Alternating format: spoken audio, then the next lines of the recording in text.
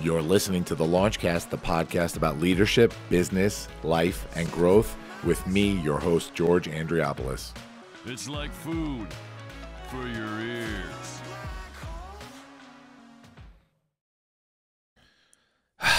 Man, I need something uplifting, Fabrizio. Give me something good. What can we do? Ooh, good idea, good idea.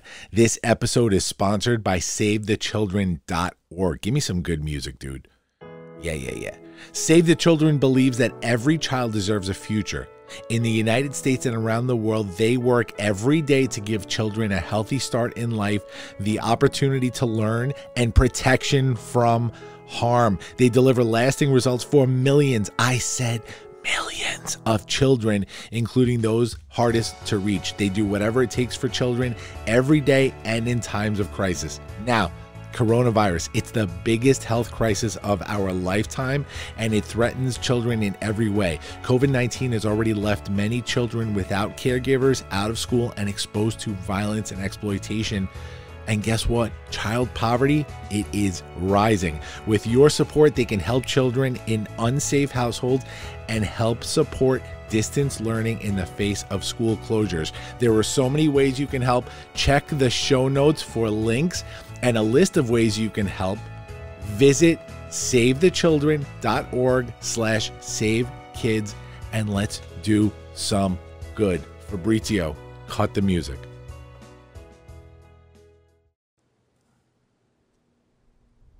At this time, I'm going to ask that you fasten your seatbelts. Launch sequence. Launch sequence activated. Launch sequence activated. 5, 4, 3, 2, 1. Woo!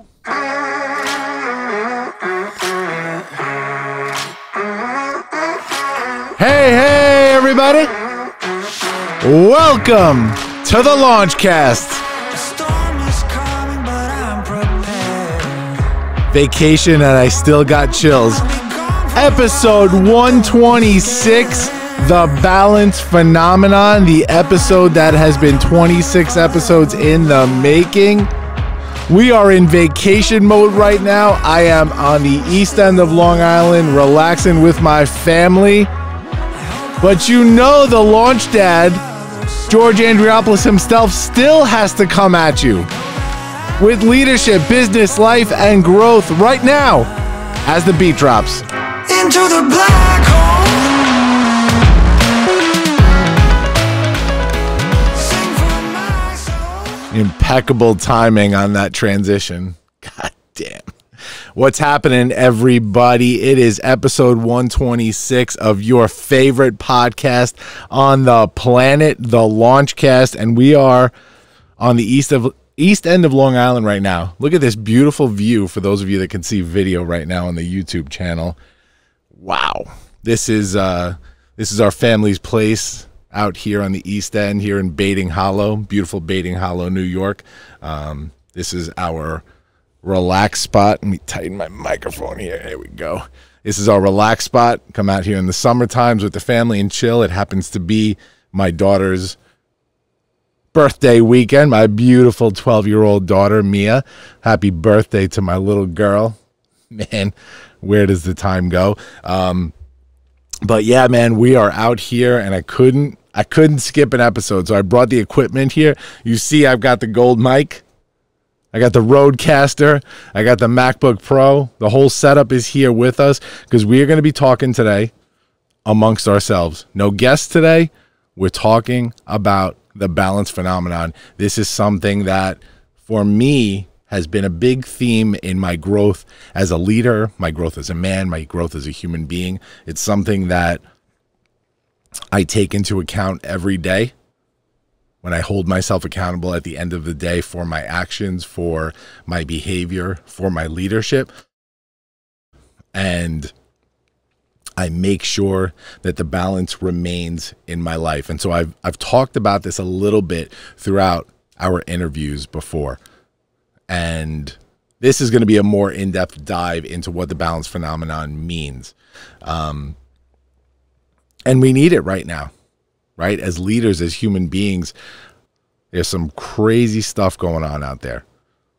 It is a world full of turmoil right now. We are still in quarantine. This is another week of quarantine, which is completely insane. But, we're getting through it. We're starting to see a reopening. Businesses are starting to come back finally, very slowly. It's going to be a long time before we get to normal. But particularly this week, we are seeing a shift in the balance yet again with the death of George Floyd, the murder, I should say, of George Floyd. Today, that's not something I'm going to get into heavily, because we are hopefully planning a very special episode where we're going to bring a panel on to discuss how we can move forward as leaders and how to create some change, because ultimately that's what's needed to get past this. We need to change the way things work in this world, in this country. And so the balance phenomenon for those that have either taken my leadership course, the leadership experience, or those that have taken a dive into their own lives introspectively, that have sat and talked about how to make themselves better, how to balance out the craziness in our lives, how to balance the business owner, the worker, the family member, the spouse, the father, the son, the brother, the sister, the wife. How do we stand as strong leaders while giving everything to those that deserve that leadership from us? I use this analogy all the time, probably ad nauseum. I talk about this moment of balance that I recognized in my life. I talk about this moment where everything sort of clicked. Everything came together in order to create a time period in my life where it was no longer turbulence. It was no longer tumultuous times. It was no longer a roller coaster. It wasn't up and down. It wasn't drama and calm, bad or good. It was just level. It was a place where everything sort of balanced out. And it's so hard to describe how this happened for me, because I think it was just like a light bulb moment for me, right? Something I call a spark moment. But the analogy that I use all the time is the balance phenomenon for me, if you're a Star Wars fan, is the moment that Luke Skywalker understood the Force. He learned the Force. It was the moment in the Matrix where Neo got the Matrix, dodging bullets, right? Is that moment where everything just clicks and you become your full potential everywhere, not just in one area of your life, but everywhere. For me, I remember thinking back when everything started shifting for me. I went through a big change 9 or 10 years ago, a big shift in my life where I had to sort of reassess, what was important to me. I was going through a divorce. I was trying to be the best father I could to my kids. I was trying to find my way again in my professional life, my personal life, with my interpersonal relationships with friends. And there was a time where I just had to kind of focus on rebuilding that man. And then once I felt like all those different areas were sort of back to a normal level, I jumped back into my professional life, which is so important to me as a leader. And when everything sort of started picking up speed, right? It was like that when you're on a bike and you're downhill and all of a sudden you're just boom, going like a rocket ship. Everything is flying like at the speed of light for me. And not only am I picking up responsibilities, within my professional life with my company that I started, but now I'm increasing my capacity. I have time now for the charitable stuff. I have time to give back. I have time to be a resource in my community. I have time to be a mentor to others. I have time to do so many more things. But at the same time, I'm trying to be a partner to my partner. I'm trying to be a father to my kids. trying to be a family member to all my family. And as those responsibilities grew, you start getting stretched really thin, you know? You start getting stretched really, really thin. And all of a sudden, there are times where you feel like you're pulling at the seams, where although you've increased your capacity and you're so much better at, I guess, taking on more roles, putting on more hats, there's a point where you start to dilute how good you are in those roles. And so this is a moment within my professional life that I felt, and my personal life, that I was starting to get stretched way too thin. I was taking on a lot, although I knew overall that it wasn't too much, if that makes sense. Like, it was a lot, but it wasn't an insane amount that I was taking on. And I knew that there was something missing personally. Like, what was I doing wrong where this wasn't all balancing out? How come I couldn't be as good at all of these things? You know, I'm a multitasker. I should be able to be good at 100 different things, right? Or so we think. And so I realized at the time that I was wearing all these different hats as sort of different personas, if that makes sense. Like, in my business, I'm one guy. You know, I'm the CEO, I'm the boss at Launchpad 516. And then in my community, as, you know, a community leader that's either working with the school district or working, you know, with my town to help better my town, or in my charitable endeavors, you know, I'm that guy there. And of course, there's a certain time dedication that you have to give to all of these different things that you're a part of. And then, you know, of course, there's the most important part, which is my family. You have my kids. I'm running around especially at the time, class dad for both of my kids' classes. I'm coaching basketball teams. I'm, you know, field trips and class parties, and of course have to make time for my partner, which is, you know, at the time my partner, and then my wife, Colleen. You know, you still have to be a good boyfriend, a good fiance, a good husband. And it was a lot. And I felt like I wasn't great at any of them anymore because I was doing so many things. And suddenly I made the realization that I didn't have to be different people within these roles. And maybe it was just the right timing for me because I was working through a lot of personal stuff that I was trying to grow from, you know, from that dude that I used to be years ago. I kind of realized, like, hey, I had a mask on all these years, you know, with this sort of shithead persona that I had.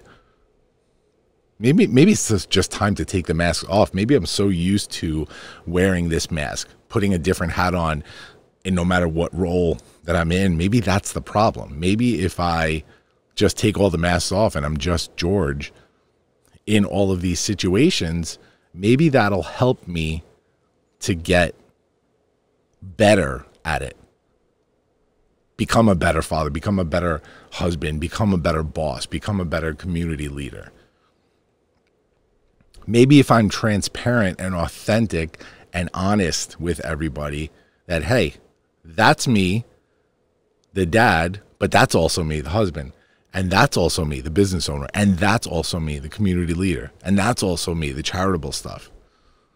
Maybe all of these can be just different shades of the same person, and that if everybody knows, if you go in and communicate and everybody has their correct expectations and they know what to expect, they know what the deal is going in.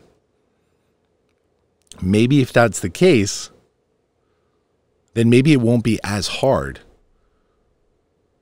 right? Maybe if I'm not trying to present the perfect husband persona at home, that nothing comes before family, right? Which is really one of the lines for me. That's really the case now. But hey, you know what? You have a late meeting, things happen. Something important comes up at work, you're going to be a few minutes late. This kind of stuff is unavoidable. But when you work in absolutes and you say, no, I won't take a late meeting because of my family. Well, guess what? I'm sure that if you managed and balanced correctly and your family was well aware that you are the person that never lets anything come before family, but hey, a meeting came up, do we have to lose that potential client because I'm going to be 20 minutes late for dinner with my family? No, not if the expectations are there with your family.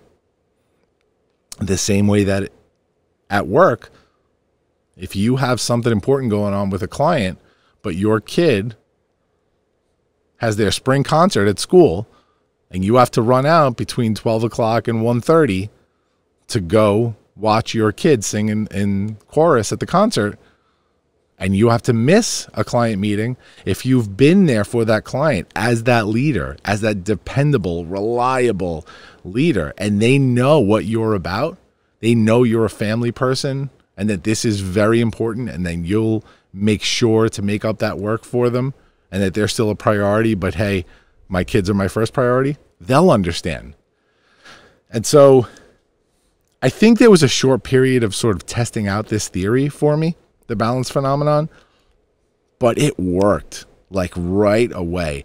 And then it was, whether it was over a couple of days, a couple of weeks, whatever the case was, I swear it was just this light bulb.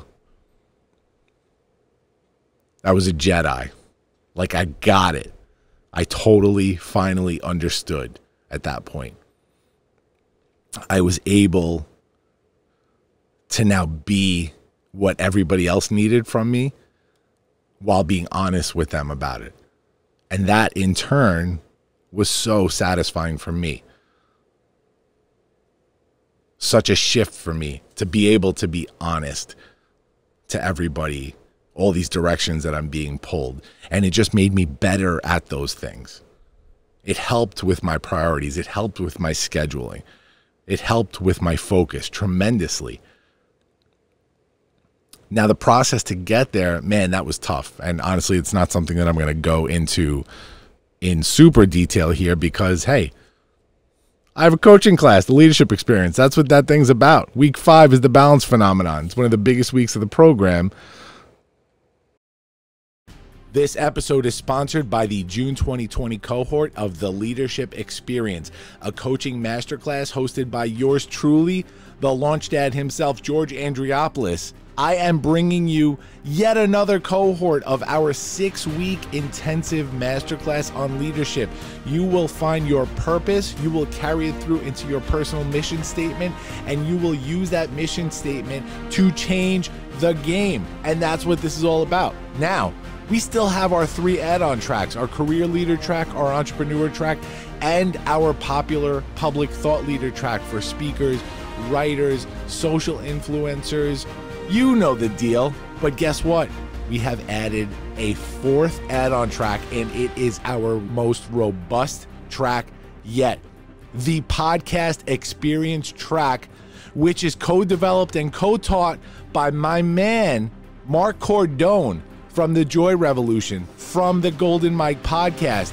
We have teamed up into the Super Friends of Podcasting, and we are about to break down some walls and teach our leaders how to build a podcast of their own. But it is not just the technical stuff. No. This is much deeper. It is the deep dive into interviewing, into guest relations, into reaching your audience, into using your leadership to carry your mission through into your podcast message. Let's do this. The cohort starts June 1st. Registration is open. TheLeadershipEXP.com. Get there. Tell them I sent you. But I wanted to be honest with you because honestly, I gave you the entire fundamentals of what that class is about in this episode. In essence, right? The steps to get there, of course, that's something we'd have to go through in detail together, or at least how I got there, which is how I run my coaching class. But the fundamentals are there. Understanding that you have to create that balance and somehow include authenticity within that balance That's the secret right there. That's the secret sauce.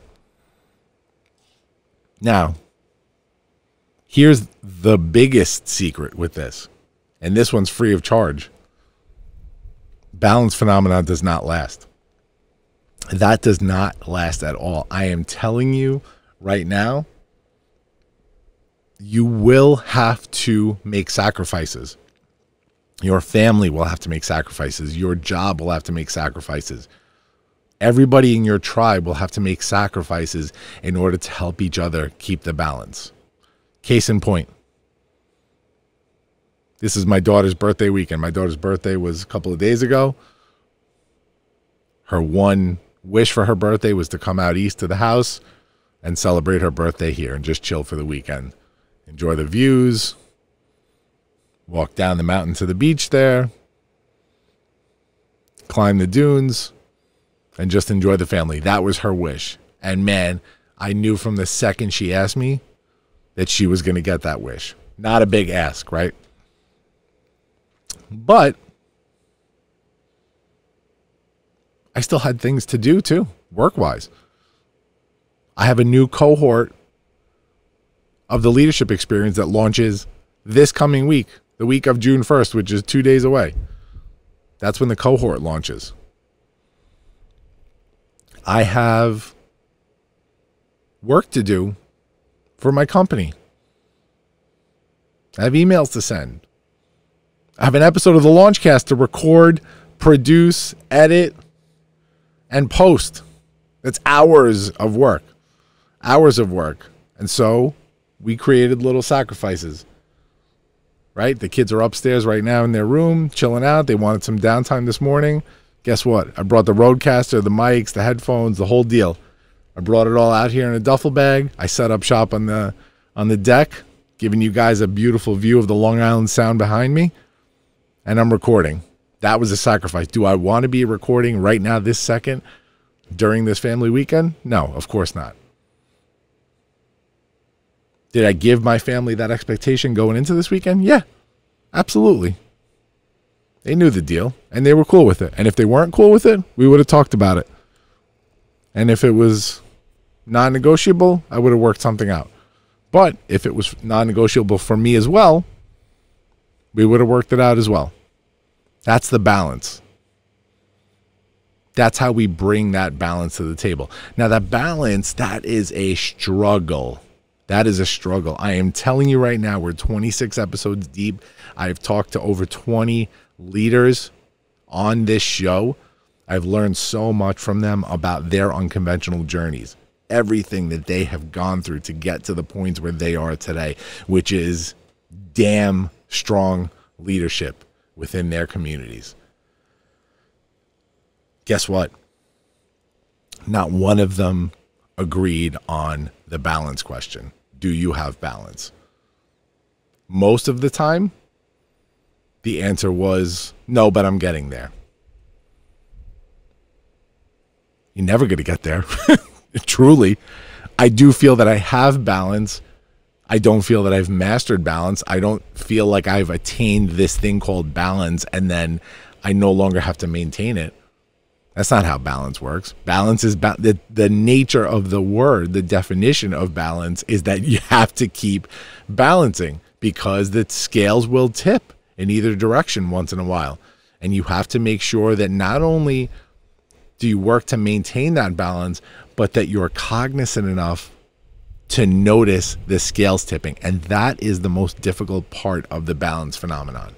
That is the most difficult part because it is so easy to not be cognizant of the scales tipping. It is so easy to fall asleep at the wheel in life. When we get into our routines, we go through our day-to-days, we're working, we're loving at home, we go to sleep, wake up, and repeat. It's so easy to fall asleep at the wheel. And so communication there is so key. Ask your tribe once in a while if you're doing a good job. Guys, am I maintaining balance here? Anything I could work on? It's almost like a personal review that they're doing of you. Yeah. Yeah, Dad, you're maintaining balance. No, Dad, I feel a little neglected these past few weeks. All right, guys, let's fix that. Or everything's great at home, and then work says, no, boss, something's got to change. We've taken on too much. We're not getting the support we need from you. Okay, let's fix that. So it's a constant balancing act. It sucks because it's the hardest part of working to perfect your life, working to be the leader that you know that you can be. It is the hardest part for sure. But the most rewarding when you figure it out. When you figure out that balance, when you figure out how to create this thing in your life, this force that is just constantly working on its own to balance everything out, because that it really is that. It's when you create the balance, it does have an autopilot mode that works on its own to sort of fix things because of the expectations, because of the communications that you've delivered. That sets an invisible boundary that your tribe knows about. And so it does work on its own, because at certain points, if people are very aware of what your absolute boundaries are, your non-starters, your no-goes, your do not pass go directly to jail, do not collect $200, those lines, when your tribe knows what those lines are, they will tend to not cross them. They will learn to not cross those boundaries. And so it's sort of doing the job for you. And then whether they cross the boundaries or you cross the boundaries, you just have to be cognizant enough to find your way back. That's all. And if you're constantly maintaining that balance, then the trip back to normalcy, to balance, is not that far. Now, I want to talk about this briefly in the setting of the world today. And I'll use my situation to sort of parallel this for people. But for 75, 80 days, however long this quarantine has been, everything has changed. Everything has changed. Work has changed. Family has changed. School has changed. The world has changed. Communication has changed. I have to homeschool my kids right now along with their mom. And we're doing our best. And it's not always perfect, but hey, we're doing our best at it. That's tough. And when they're home and I have to work, it kills me to be working while they're here. You know, generally it's, hey, you're at school, I'm at the office, that's work time. When we're home together, that's our time. And so it's a very weird dynamic for them to be home and not have that reflex to immediately just be with them and spend time with them. That's hard, but that's something that I had to learn to shift during this time. Work is strange right now. You know, a lot of us cannot work. With my company, I've been blessed to be able to still run my company from home. We haven't taken too much of a hit, thank goodness, but we have taken a hit. When you look at the other things I do, my public speaking and all that stuff, that's gone right now at the moment. Everything I had for the last few months has been canceled. Now we're starting to come out of this. And so I think we've all been working for the last almost 3 months to sort of develop a new balance that makes this work for us. But when we go back, do we go back to how it was? Is it easy for the balance to shift back, for the equilibrium to go back to exactly how it was? Or is that even a possibility? We have to take inventory of all of this as we transition back to normalcy after the quarantine ends. We have to take inventory to make sure that we're going to be okay as we continue. And that we create a new balance for the new normal until everything is back to complete normal, which, hey, whether that even happens or not, who knows, but we hope. And so you have a situation like this, which for us is probably a once in a lifetime deal. I would hope, I would imagine. Now you take into account the other stuff that happens to shift the balance in the world again. I mentioned before the murder of George Floyd. Man, has the balance been shifted again. The conversations happening on social media, although all necessary, opinions upon opinions upon opinions. By the way, almost every single one of them right. You can't gauge an opinion, but at the same time, it's how somebody feels. It's how a human being feels. And so whether you agree with it or not, every opinion in its essence is right for that person. But there has to be leadership that steps up in order to create what normal is going to look like moving forward from this incident. And again, not jumping too deep into this because we're going to do a whole special on this. The scales are constantly shifting, whether you look at it in a macro way with the quarantine, with the George Floyd situation, or at the macro or at the micro level. We can talk about our own lives, which in the grand scheme of things is a tiny little piece, a tiny little fleck in the world, our lives. What's the significance of my life in this entire planet, right? To billions of other people. It's significant to me, but not in the grand scheme of the world. And so we have to find that balance on a micro level and keep working for that balance as we look to the macro level. One person's balance does not balance the macro. But if enough people start to balance within the micro, they start to gain some traction in the macro level. They start to shift. Now, what that shift means, that's for another episode. In terms of the quarantine, what it means, it's working to get back to normal. Now, what normal means for us, I don't know. That's something we'll decide as a whole. But the balance phenomenon is real. We need to take stock and realize that this is something that is very real in our lives. And we have to put the work in to maintain this balance, or else we will have no growth. We will have no change. We will have no forward progress. And that's just not something that, for me, I'm willing to sacrifice on. I need progress in my life. I need growth in my life. I'm looking at the camera and it's out of focus, which is annoying the shit out of me, but hey, what are you going to do? There we go. Back in focus. Camera just balanced itself out. Do you see what I'm saying here, guys? Come on, man. I'm a wise dude. You got to listen to me once in a while. I'm not always right, but sometimes I get it. You know what I mean?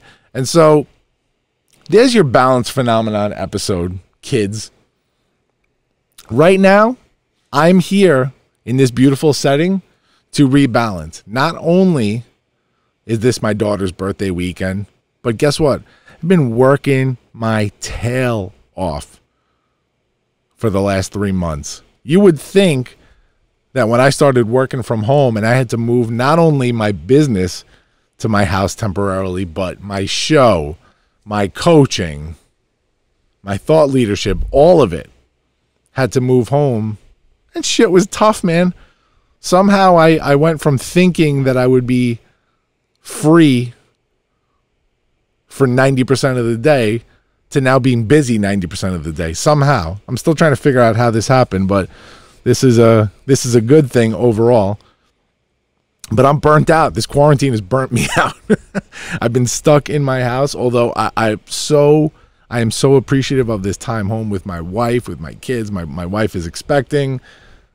We're having our little baby in August, in late August, and so to have this time alone with her at home as she goes through this process of being pregnant, I'll never get this back. And so I'm so thankful to be able to have this opportunity. But at the same time, right, we're stuck home. We can't go out to dinner. We can't see friends. We can't have human interaction. This has been tough. And on top of that, I've been working my balls off. I'm exhausted. And so right now, this weekend, this is a recharge. This is a rebalance happening right now this weekend. You are witnessing the rebalance. After I hit end on this recording, I'm done. I'm taking these headphones off. I'm taking these glasses off. I'm going to chill. Make some lunch. I'm going to have some laughs with my kids. We're going to go back to enjoying ourselves because that's balance. So I want to thank you guys for joining me today. Episode 126 of The Balance Phenomenon. Keep your eyes and ears peeled for a very special episode coming soon. I don't know if it's next week or the week after, but we will be talking about George Floyd. We will be talking with other leaders about how to move forward and how to create some change right now. Stay tuned for an incredible panel. It's coming soon. I want to thank you guys. I want you guys to recharge, rebalance. We'll see you next week, guys. Launch sequence terminated. Into the black hole.